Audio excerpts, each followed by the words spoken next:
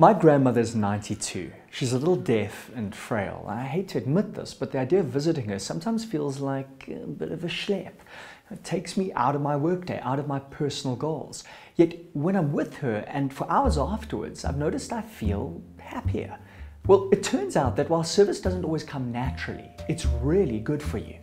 About the most selfish thing we can do is serve others.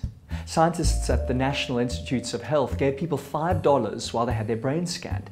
They could either keep it all or give some of it to charity. Astonishingly, when they gave some of it away, there was significantly more activity in the reward center of their brains than when they kept it all for themselves.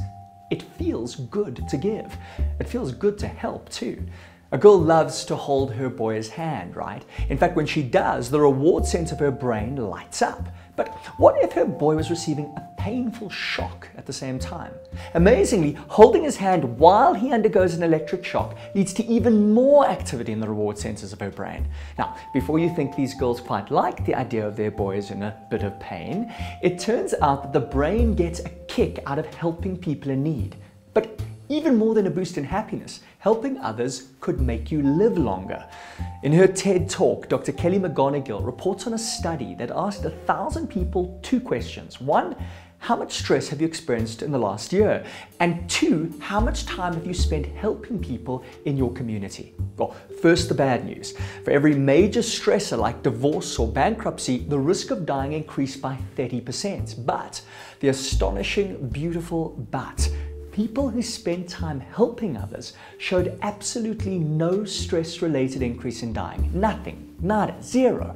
Seems when you're stressed, the best thing you can do is help someone. It's partly got to do with a hormone in the body called oxytocin. Emitted in mother's milk to facilitate bonding with her baby, oxytocin is also known as the cuddle chemical because of the warm feelings of love and connection it creates. Not only does oxytocin make us more loving and kind, it's also a natural anti-inflammatory that helps heart cells regenerate and recover after stress-related damage. Need an oxytocin boost? You don't have to look for a breastfeeding mother. Hug someone, help someone, seek or give social support, and you'll give yourself a natural oxytocin high and inoculate yourself against the negative effects of stress.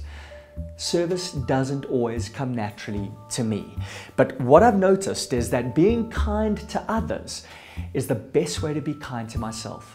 So, Granny, I'm going to be even more selfish and visit you more often.